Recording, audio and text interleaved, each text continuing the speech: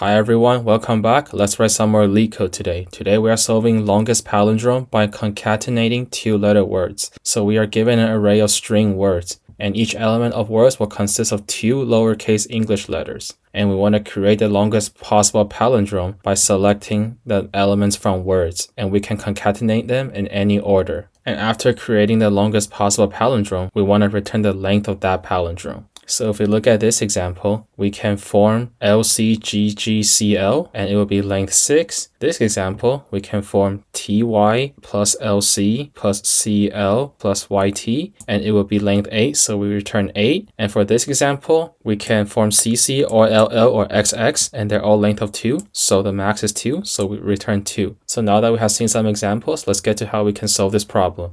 So we know that all the strings in the input array will have a length of 2, so they can either have the same character or different characters. And we know that if they are the same, they can always form a palindrome on its own. However, if they want to form an entire string from the array, only one of them can contain an odd number of instances. So what I mean by that is, let's say if this is the input, then we can have all of them be included in the longest palindrome. However, let's say this is the input where two of them have an odd number of instances, then we can either only make CCAACC or CCBBCC. So basically what I mean is that if there are more than one string with an odd number of instances, we can only include one of them. So the even number of instances can go on the sides and the odd number will always go in the middle. And if there's no odd number of instances, so let's say we don't have BB here, then we can just delete BB and it will still be a palindrome. Now, let's say the input string in the array has different characters, then we know that they can form a palindrome as long as it has a reverse string to match with. So what we can do is we can form a hash map for the strings with different characters and the strings with the same. So for the same,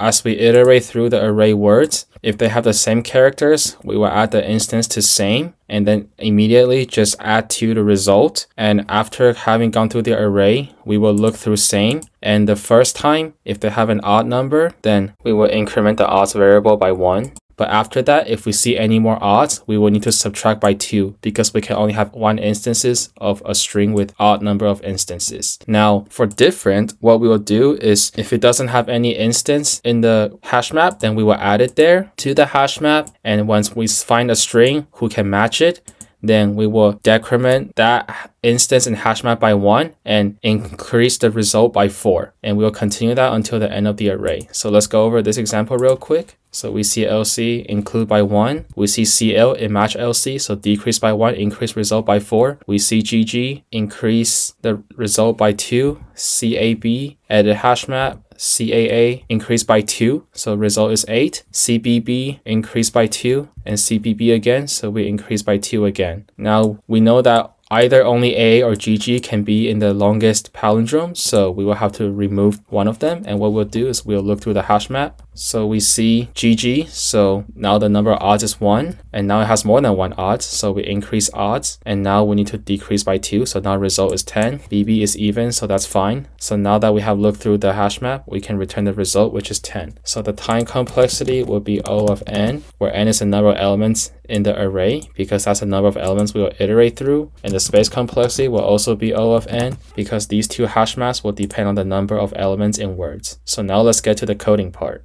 So first we will initialize result to 0. We will set the difference hash map to default dictionary of int, and we'll do the same with the same hash map. So now we will look through words. If they have the same characters, then we will increment result by 2.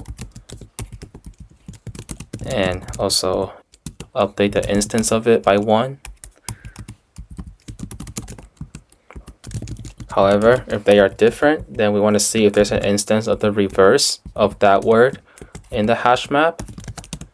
If there is, then we will increment result by 4 and decrement the instance of it by 1. Otherwise, we will just increase the instance of that word in the difference hash map by 1. And now we need to see the same hash map and check the number of odds in it.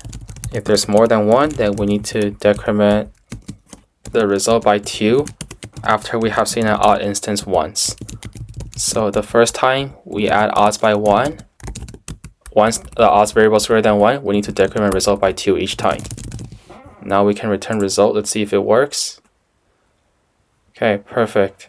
Hope this was helpful. Thank you all for watching. If you have any other questions or comments, feel free to leave them in the comment section, and I hope to see you all again soon.